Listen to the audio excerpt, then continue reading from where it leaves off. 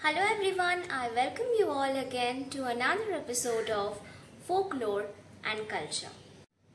It's interesting to notice that so many tribal narratives, so many indigenous tales and myths are connected to the mainstream narratives. One such example is of a Bhil narrative.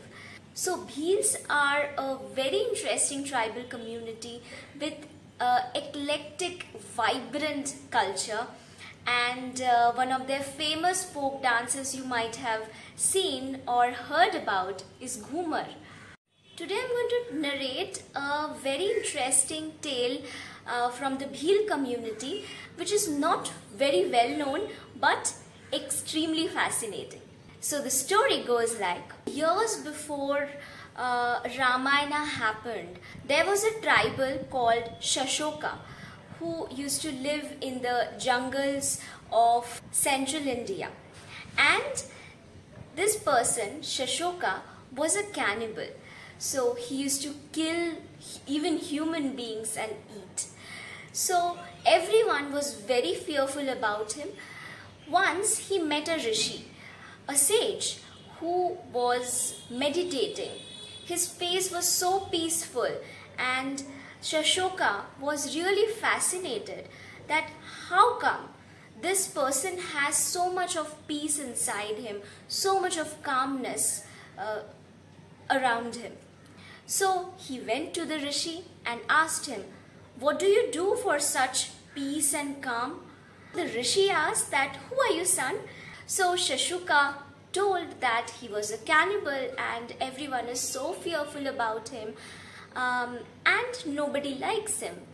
I really want to be the reason for people's happiness and not a person who people would fear. So the rishi smiled and said that, okay, so for that you will have to do penance. This doesn't happen in one day. It takes a long time to do the penance and receive this peace and calm in your life.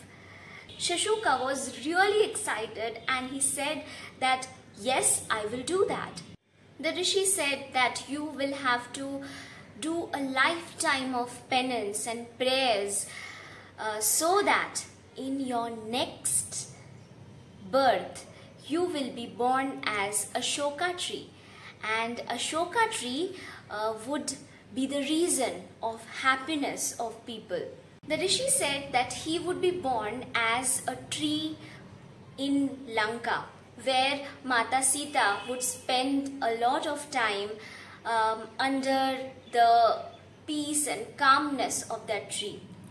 She will attain the news of her husband Ram coming to rescue her, and Hanuman would sit on the branches of this tree and give this news, which will bring a lot of happiness. And this Ashoka tree, also called Sita Ashok, is a medium-sized evergreen tree with scarlet flowers that appears in clusters, and it is considered sacred by Hindus and Buddhists. It is a very common motif in Hindu iconography and mainstream literature.